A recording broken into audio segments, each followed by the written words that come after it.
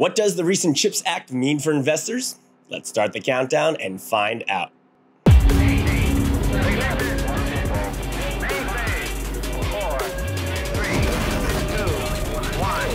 Welcome back to the InvestorPlace Launchpad, where we explore trending investment ideas and try to rocket them to the moon. I'm Head of Mission Control Aaron Davis, and with the recent CHIPS Act primed to move forward, we're examining the upcoming predicted boom and what it means for the semiconductor industry, and of course, what it means for investors. As always, before we dive in, we'd love to continue to grow our channel here at InvestorPlace, so feel free to hit that like and subscribe button and smash that notification bell to stay up to date with us here at the Launchpad. With all of that out of the way, let's dive right into the semiconductor arena. Last week, the U.S. Senate voted to move the appropriately named Creating Helpful Incentives to Produce Semiconductors for America, or CHIPS Act, forward, adding a significant growth catalyst to the semiconductor industry. As Axios reported, the package is intended to entice companies to expand chip manufacturing in the U.S., reducing the risk of supply chain disruptions that hampered production of everything from cars to appliances, and helping the U.S. compete overseas, particularly with China.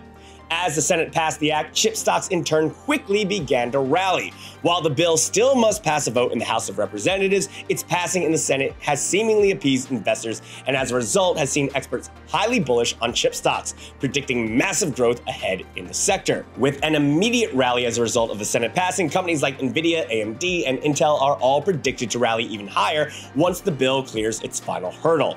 As Zeno Mercer of market research firm and advisory Robo Global told InvestorPlace, as for fab versus fabless semiconductor benefactors, the demand was and will be there regardless of the bill passage. This does give Nvidia, AMD, and Intel advantages in terms of better control by de-risking supply side and supply chain. Mercer also highlighted that it won't be only the semiconductor industry that benefits from this act, as companies dependent on the manufactured chips will increase their demand. Mercer cites the company Teradyne as one such example, a U.S. company that designs and manufactures automatic test equipment.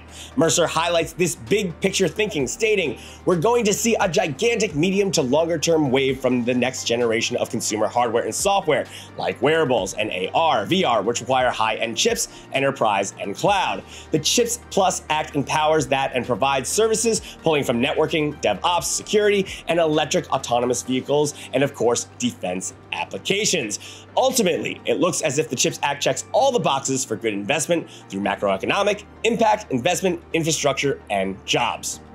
Though many smaller semiconductor stocks rallied as a result of the Senate passing of the CHIPS Act, it may take the House passing for one of the bigger names in the game to see similar gains. Despite the Senate passing, Intel was down 10% at the end of last week, after reporting subpar second quarter results that came in well below analysts' average outlook.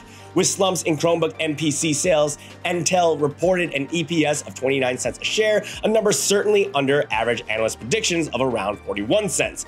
Additionally, its top line sank 17% year over year to $15.3 billion versus an analyst's mean estimate of $17.9 billion.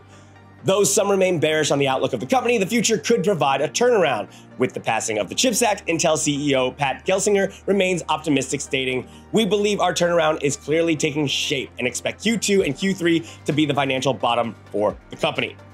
With the expectation of the House passing of the CHIPS Act, the question remains, what are the best plays in the industry for investors? Last week, senior investment analyst Louis Navellier and his team recognized the supply chain issues surrounding the semiconductor industry and what stocks could make great long-term plays.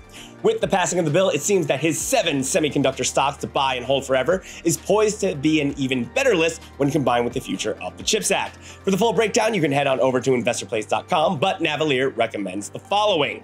Analog devices. More than half of its chip sales go to industrial and automotive end markets. Advanced Micro Devices. The company is known for its gaming and desktop computer processors. In-Phase Energy, the solar inverter provider, is making inroads in the European Union right now as the West looks for solar battery technology solutions. Lattice Semiconductor. The company's stock should see a boost as it's added to the Russell 1000 index. Monolithic Power Systems. It is involved in EV charging stations, infotainment, dashboards, cameras, and sensors. On Semiconductors, as long as there's demand for semiconductors continues to rise in the long term, then On Semiconductor should be a good stock for long-term investors. And finally, Synaptics. The California company works hard with human interface hardware.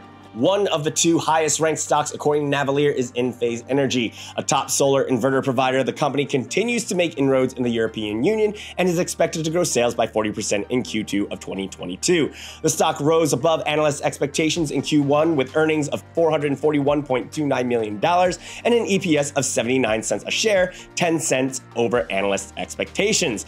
Enphase looks to be appealing as both an alternative energy and semiconductor play. The CHIPS Act has certainly given the semiconductor industry momentum moving forward, which could see subsequent rise in stock price. But what do you think? Is the CHIPS Act going to bolster the semiconductor industry? Is it enough to wean off foreign chip dependence? What semiconductor plays are you interested in? We'd love to hear your thoughts in the comments section below.